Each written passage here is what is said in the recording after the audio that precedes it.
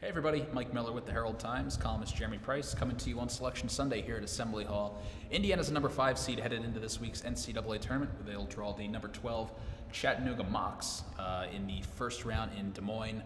7:10 tip-off on Thursday evening in Iowa. Interesting seeding for Indiana and really for the entire Big Ten. Pretty apparent that the Big Ten really wasn't valued as much as maybe we thought they would be going into this Selection Sunday this year. It was quite interesting hearing from Tom Crean. Indiana had, they were watching the selection show party, had the Big Ten trophy with them at the center of the room, and that turned out to be a pretty good thing, just as a reminder of everything they'd done.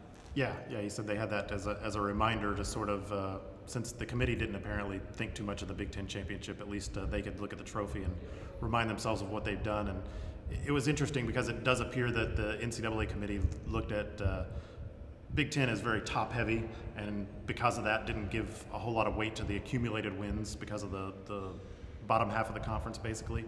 So you've got Michigan State as a 2 seed, and then you've got Indiana, Purdue, Maryland all as 5 seeds, Wisconsin and Iowa as 7 seeds, and yet Michigan somehow snuck in the field.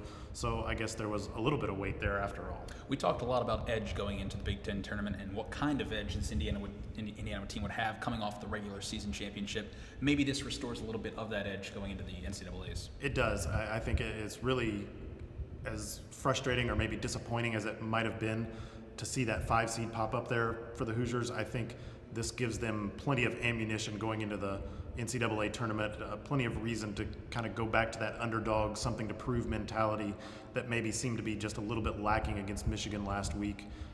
What they've done to this point obviously didn't matter to the committee, and it doesn't matter in terms of the results in this tournament. And so they've got to go out and prove themselves all over again, and they're going to get a chance to do that.